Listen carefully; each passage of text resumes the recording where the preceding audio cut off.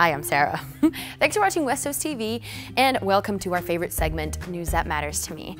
In this segment, my friend Tiff here is going to be interviewing Terrell Thomas. Go ahead, Tiff. Hi, it's Tiff.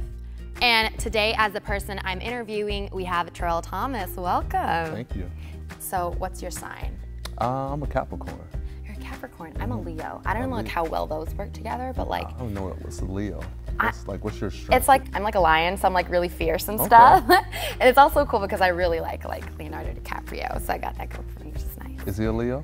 Or He just is, his name? I don't know, it's just his name, you know? Just, like a funny coincidence. Like, who would have thought? Oh my God, by the way, I read in the news that there was this lady who got like a third boob. Like literally in the middle of her like 2 breasts, she got like a 3rd implant. Like what do you guys think that's hot? Like, or like, cause I think that's really selfish. Too much work to do. Custom made bras, attention. Oh, that's true. I didn't think of that. Yeah. Do you think that's attractive? I think that's scary more than anything. Ugh, all this talking got me thirsty. Oh what about, would you get 3? Would you add an extra one?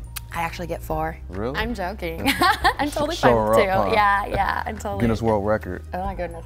Tiff with the 4 boobs, I like it. I like that too. It would probably make me famous because I'm kind of into the whole like celebrity scene, you know? That's all the news that matters to me. So you guys have a good day. Bye.